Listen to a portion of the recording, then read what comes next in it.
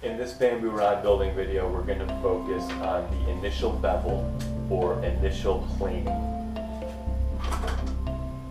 The end goal here is to take the strips that we've hand split and form them into perfect equilateral triangles. We're not going to have a taper in these sections yet. We're just going to have perfect equilateral triangles, 60 degrees the entire length of these sections. Rods, I take these strips and I pretty much just hand plane down the edges to get myself a smooth working surface, and I start the angle to get myself towards a triangle. Once I get myself a working surface, I'll move over to my maple rough forms, which is just a hard piece of maple.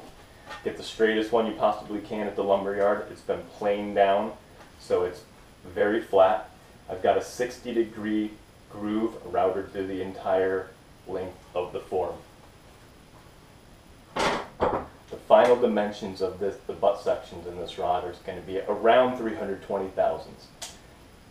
So each one of these strips has to be half of that, 160 thousandths. That's going to be the widest point of this rod. It'll eventually be tapered from that wide point down narrower.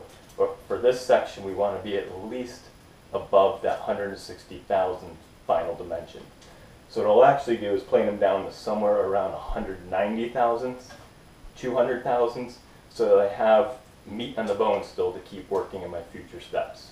The key here is sharp plane blades. This is the strips that we split by hand in earlier episodes and started to straighten, and I'm just going to hold the plane at a slight angle to give myself a little bit of a 60-degree type triangle being formed, and I'm just planing very lightly and just taking off high points. Got myself a working area right there, and I'll just go through this entire strip the same way.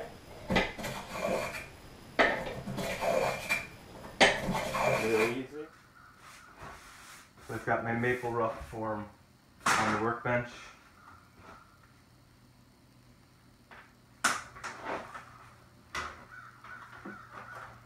And the animal side facing down for the time being.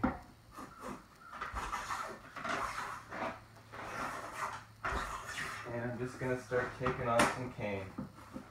You can already see that triangle is starting to come together. Okay, I've now used the maple rough form to get down to my desired dimension so far, which is about 200 thousandths. If I form them together, my sections together here, to form a butt rod section, you can already see the triangles and hex rod form coming together.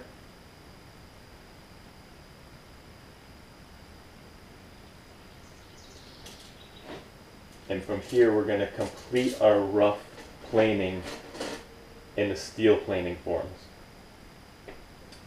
The steel planing forms are high quality, precision machine with push-pull screws so you can set the depth to create a rod taper.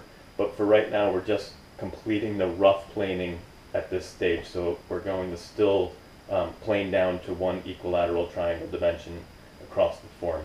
So I'm going to start getting a little bit more precise though. We're going to set and calibrate the depth gauge, and we're going to set this planing form to 195 thousandths to complete the rough planing of our butt sections. Okay, tool's been calibrated.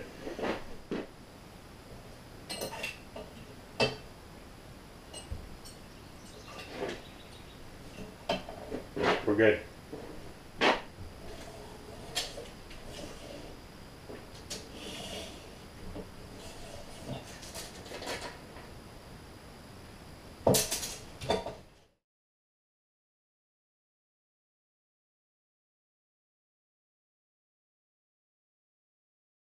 Check it with my machinist gauge.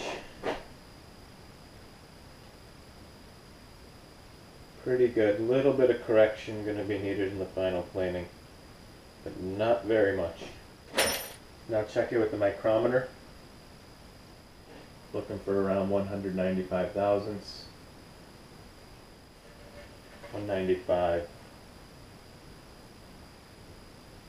195. 195. Can't get much better than that, 195 thousandths. We've completed the rough planing of our butt strip sections using the steel form now. All 6 strips have been formed down to equilateral triangles. When I form it together, we're getting a nice hex rod formation already.